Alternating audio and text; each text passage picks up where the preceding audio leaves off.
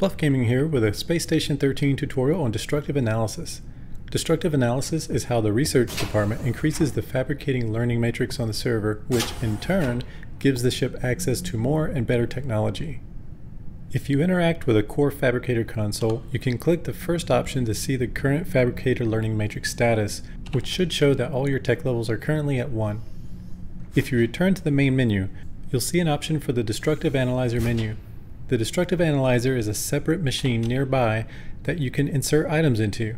If an item has any technological worth, the machine will accept it, and you can view its worthiness in the menu before deciding if you wish to deconstruct it. When you deconstruct an item, you recover a small amount of the materials used to create it, and if one of its tech levels is equal to or greater than your own, it will advance that tech level by 1. That is to say, if you have level 1 in combat and you put in an item that also has level 1 in combat, deconstructing it will raise your combat tech level to 2. Or if you put in an item that has tech level 3 where you only have tech level 1, it will still only increase your tech level to 2. Keeping that in mind, you'll want to slowly inch up your learning matrix levels 1 point at a time, preferably by using items that are just at the cusp of gaining you that level. At first, you'll likely be using a lot of simple items that you find lying around, but it won't be long until you have to fabricate items for this purpose. You'll craft most of these items in your proto lathe and circuit imprinter, but you may also find the auto lathe useful for low-level items, and if you're really trying to push your levels high, you might go bug the roboticist for some mech components. Each researcher has their own preferred items they like to deconstruct, and you'll want to choose your own set based off of how easy they are to obtain on your own server, how pissed people might be by your deconstructing of those items, and how much raw material you have available for fabricating new items to deconstruct. Occasionally, as you advance the learning matrix, you'll want to go to the settings menu and sync the database to the network. This lets other fabrication stations, such as the one used by the roboticist, gain access to more designs made available by your research.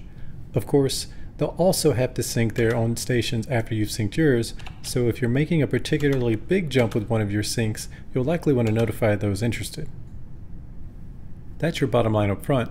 Because Space Station 13 is open source, each server may have different paths towards higher tech levels, but if you'd like to see my personal method, stick around for the rest of the details.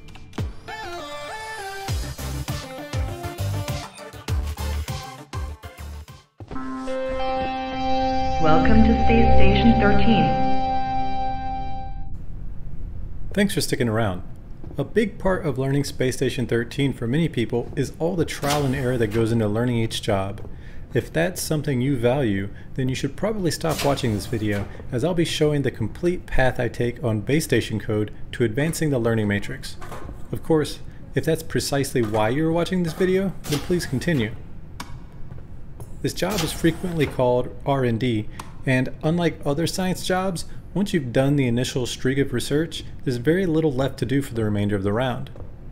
Few people actually want to do this job, so it's a good job to do if you want research department credentials and plenty of time in the round to screw around with whatever or whoever else you please. It's also very easy to curry favor with the rest of the crew in this position, as you can fabricate them almost whatever they want, and supply normally doesn't question why you order some of the more rare materials. Attention, new command report created. Using just items you can find in and on your way to the research department, you can quickly get all the matrix levels between 5 and 8 without ordering a thing from supply. That is more than high enough to please everyone on board, unless some very specific circumstances or requests come in, and frankly, I don't think it's worth the cost of raising them any higher unless specifically requested. Anyway, without further ado, let's talk about my specific path to technological greatness. Right as I spawned in, I snagged a tracking beacon off the cryo floor. It's unlikely that anyone will notice or care, but if you prefer, you can craft one of these in the proto lathe. Also, you may have noticed that I loaded up my machines with plastic, aluminum, steel, and glass before I went into the miscellaneous lab and grabbed 3 Phoron crystals, 1 piece of uranium, and a toolbox. We only want the toolbox and the gas analyzer, not the rest of the tools inside, so feel free to leave the tools wherever you found them, or if you plan to use them, wherever they'll be handy. Toss one of the Phoron crystals into the destructive analyzer and the other 2 in the proto lathe.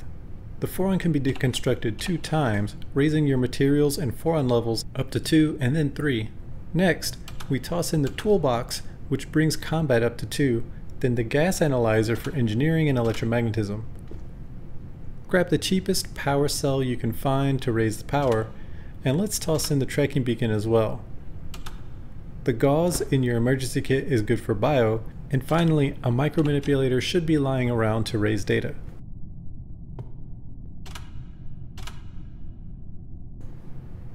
This brings all our tech levels up to at least 2. Start printing out Meson goggles and toss in your Autoinjector while you wait. Queue up an advanced matter bin 2 and toss it in when it's done.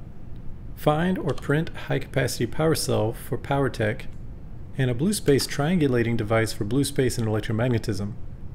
Now switch to your circuit and printer quickly to grab a Mark IV blue space particle beam generator board, which will bring the last of our tech levels up to 3 or higher.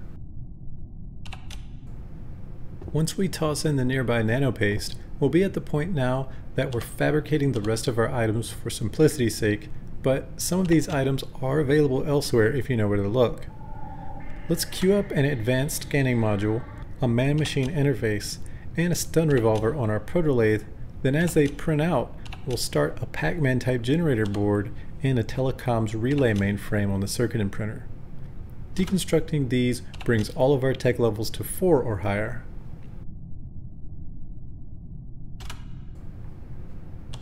Now we should have available a radio-enabled man-machine interface, and in the circuit and printer, a Super Pac-Man board and a Durand weapons board, which you'll want to deconstruct before you deconstruct the Phoron pistol we're going to fabricate. Next, we'll need a Miss Pac-Man generator board so we can print a rig-mounted anomaly scanner, which will finish bringing the last of our levels to 5. We won't be raising Phoron or blue space tech above 5 in this tutorial, but if you want to do that, you'll need to get a hold of some rare materials or interesting finds. A Pico-Manipulator is a cheap way to get materials to 6, and while it prints, we'll queue up a wired network card, as well as a sleeper and cryo circuit board design, which you'll want to deconstruct in that order. Finally, we'll be finishing up at the proto-lathe by printing an inducer tool, an ultra-high power micro laser, the first of our items using some of that uranium we grabbed earlier, and some rig-mounted maneuvering jets. Deconstructing those 3 gives us the option to print rig-mounted night vision, which also uses a bit of uranium, but also brings us to the end of my standard path.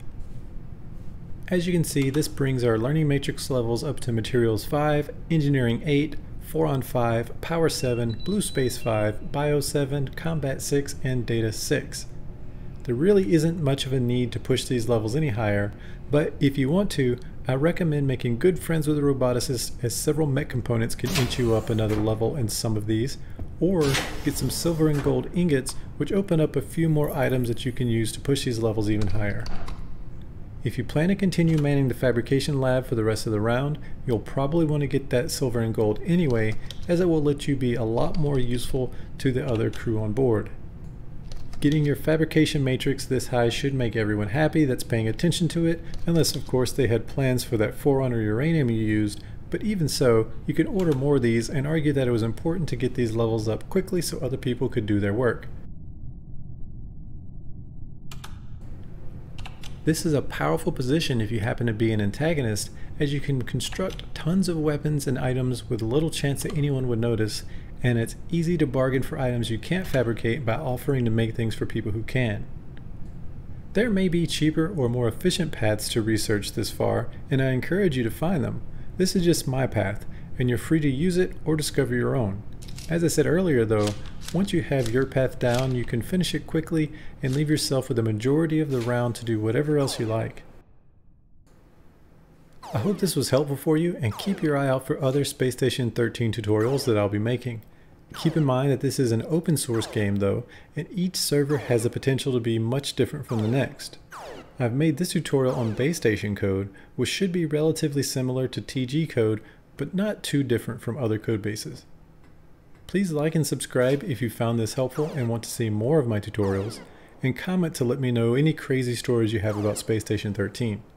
Of course, you can dislike as well, but if you dislike my video, I'll convince the AI to electrify all the doors you encounter whenever you play. Thanks for watching Bottom Line Up Front, and I'll see you next time.